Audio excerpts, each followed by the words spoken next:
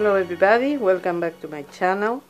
Today I have for you a DIY that I'm going to make with this shadow box that my daughter and I found in the dumpster. I think it was at Michael's. We are dumpster divers. Our channel is Dumpster Chicks. The link is going to be in the description box if you want to pay a visit and see what all this is about. I'm going to transform this into a Christmas holidays scene. So, the first thing I'm going to do is to adhere this piece of paper, of scrapbooking paper, to the background. This is part of this page. It was here, and I wrote the word Silent Night, and I use a white marker. I transferred it from here. I wrote this. Looking at the screen on my computer, I wrote the words, and then using a white transfer paper, I transfer it here and here. So I'm going to add this background to the other background. I'm using this double-sided tape runner that is really useful for this kind of things because you don't have any bubbles or stuff like that, so your paper stays flat on the surface. So here we go. First part is ready. How am I going to decorate this?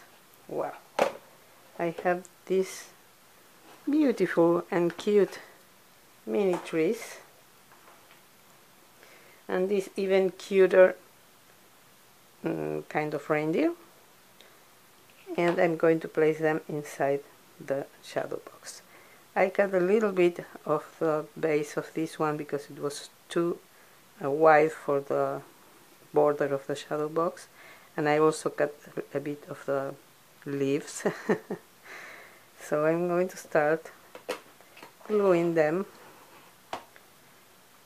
with hot glue.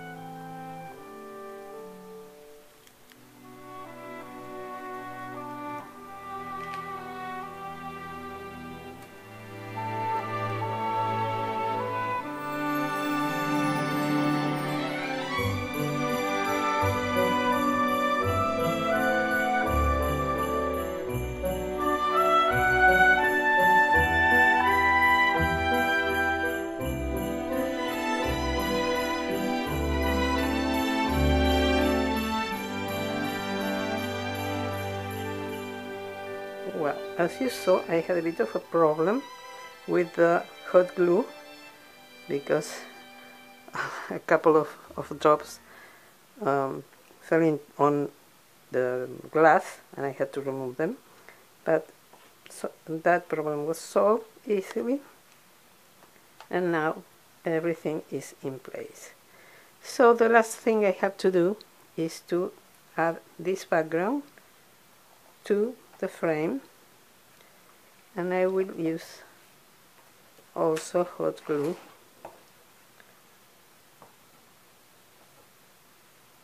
I don't want the glue to be seen from the front, but I think that is the best thing to do, because I don't want this to get unglued after a while. So I'm trying to use just a bit of hot glue. I can use more here because the trees are going to cover whatever glue can be showing, and that would solve the problem. And last side,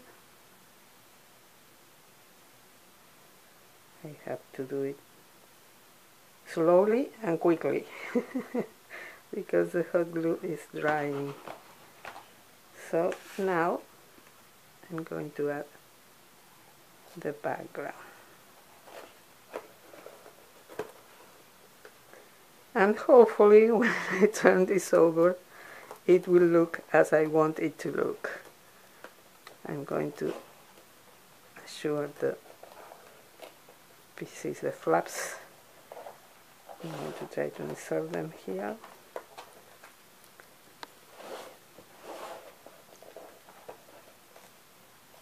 Like so.